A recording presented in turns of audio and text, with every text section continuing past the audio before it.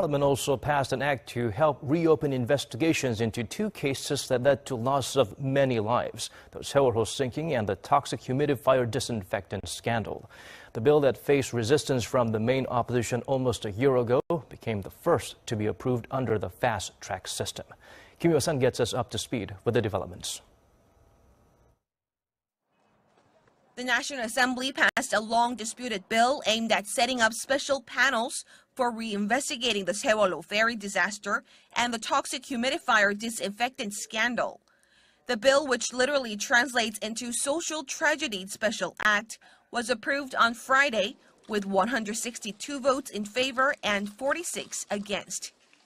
The legislation was tabled by lawmaker Park Ju-min of the ruling Democratic Party of Korea last December, amid criticisms that the probes by the special committees investigating the maritime disaster and the toxic humidifier disinfectant scandal under the former Park Geun-hye administration were not satisfactory.